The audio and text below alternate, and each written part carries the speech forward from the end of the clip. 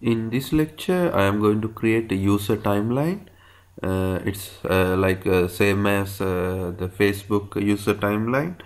I just want to explain the behavior of that timeline, and I have created a nice timeline architecture using the Bootstrap CSS, and you can see, yes, this is title and text.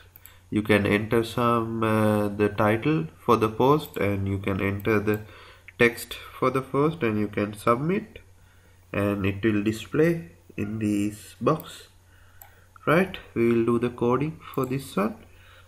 And first I will go to the script file. I have created the application called app30, and I'll create a controller here, app.controller. My controller name I'll name as user just timeline controller. Function, and I'm going to use scope. Right, I have created a controller. I want to assign this controller. I'll assign this controller into the top, into this top div area, ng controller. This is timeline controller, right? And I need to give the ng model. I'll put this one as post.header,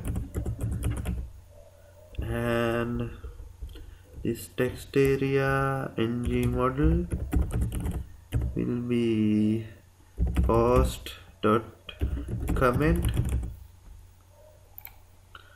and in the submit button I'll create ng click, and the function will be submit data, and I'm going to submit this post object with submit data function.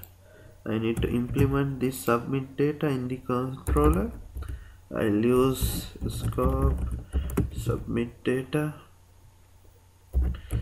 function, and I'm going to receive this post object, right? And now I need to submit this post detail into the database, and for that we will write a factory inside of the same script file, app.factory. Right, my factory name will be update timeline, and function.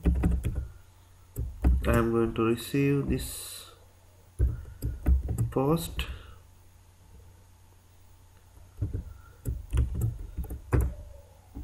return function. I'm going to accept this post, and inside of the factory I am going to use HTTP and the queue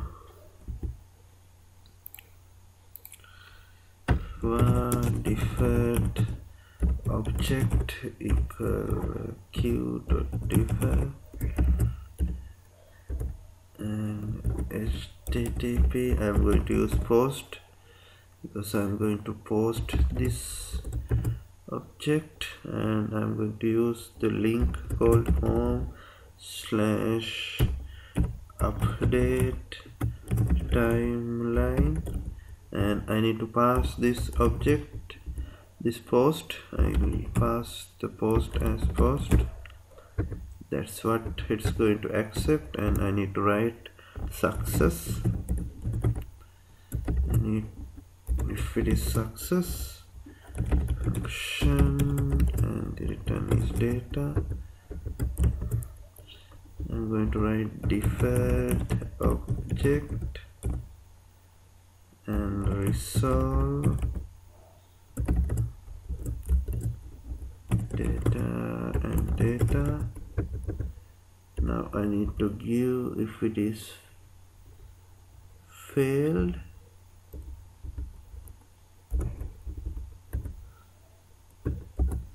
dot error.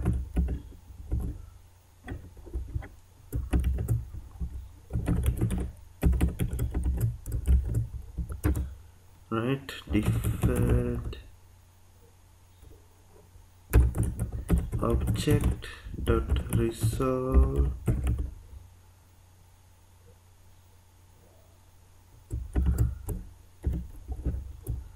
this time data will be false. Right, and now I need to return this deferred object with promise. Right, inside of this submit data I'm going to call result equal this update timeline factory. Right, I'm going to pass post object here. To use update timeline inside of the function, I need to declare that in the controller header. Right, then result dot then function will be output. I just put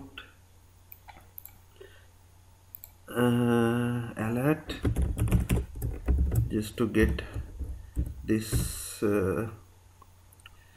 data is posted, and after that I am going to call the clear function post dot header. Just need to clear the header. Post dot comment. Right, I did the clear, and now I need to load these details into the timeline. For that I'll use scope dot load timeline function. For retrieve the data also I am going to write some factory.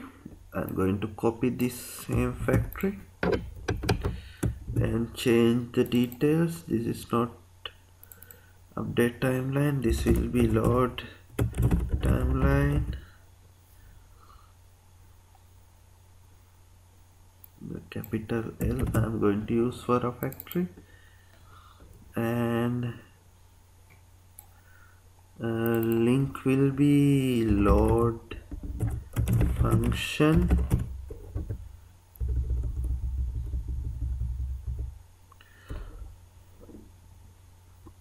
I think you understood what I did. I just need a factory to load this data from the backend. I just copied this update timeline factory and paste it here and change the name and the path, and this time I do not need to pass any object here to the backend. I have removed that one, and now I am going to call load timeline result equal load timeline. I need to define it in the top right, and result dot then function, and I'm going to get the output here, and I'm going to equal this output into array scope dot timeline. This timeline will be my array. It equal to output dot data, and I'm going to use angular dot copy copy because this output.data is type JSON, right? I have created the timeline array, and after the data submit I need to call this load timeline, right? I'll use the function after the post, right? And I need to display this timeline in my HTML. I'll go to the display area. I have li to display this timeline, and I'm going to use ng repeat, right? And I just use tm in timeline, right? I just used tm for a timeline object. I'm going to display this timeline, tm.header, and in the here I need to display tm.comment, and I need to display date also. In here I can display date, tm.postDate. Actually post date automatically saved from the backend, we are not passing here, right? I think we finished the application like a 90%, right? We will run the application and see. I'll hit the refresh.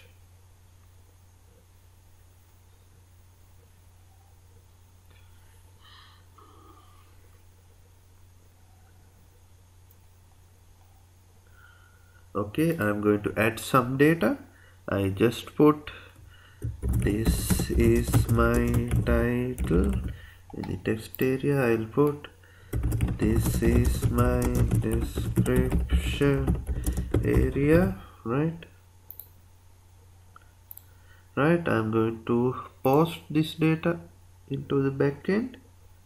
We will see.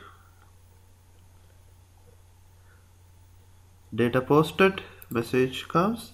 Yes, you can see all the details comes from the backend. I have some data in the table. All the things are coming when I did the post. This is the one that I added just now, and we will refresh this page and see. Yes, there's nothing loaded because I didn't use ngInt here. I'm going to use ngInit here. I need to load existing post. When I load the page, use ngInit, right? Now we will refresh the page and see.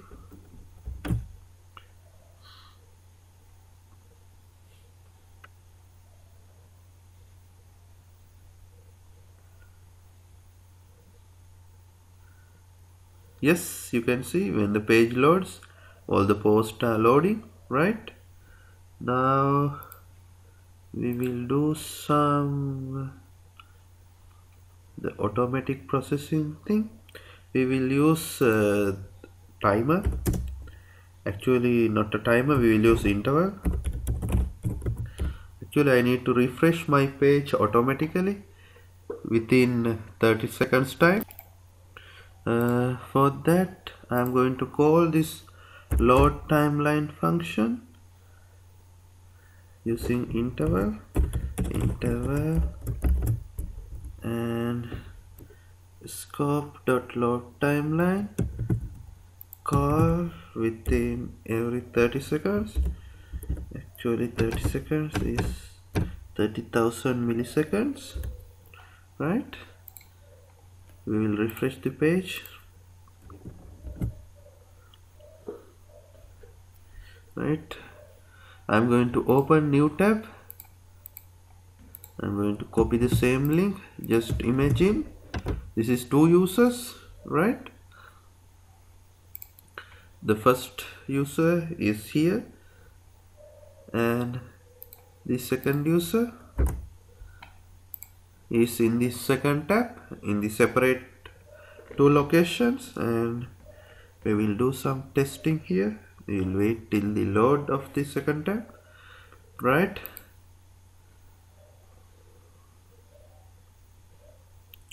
You can see the same data in the both the tabs, and the first user is going to add some data here, and first user is going to add I have first user and this is my content, right? I'm going to save this one, right? I have posted and you can see it's in my timeline, and I'm going to the second user's page. We will wait 30 seconds and see, is it automatically refreshing?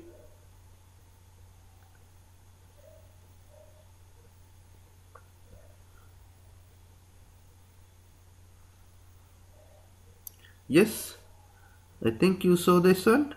It automatically counts that first user's thing as a second user's timeline. This is actually how the Facebook timeline and all the social and community networks timeline working. Background, it refresh the database and retrieve the latest data, and we will post some text as a second user. I am second user and this is my content. I'll send it here, right? It sent successfully, and you can see bottom I can see I am second user. We will go to the first user timeline and wait few seconds and see. Yes, you can see it refreshed and it automatically gets what that second user posted. I think you understood about this whole concept. I have created the timeline using Bootstrap CSS, and in the timeline I have created the Angular controller to control that timeline.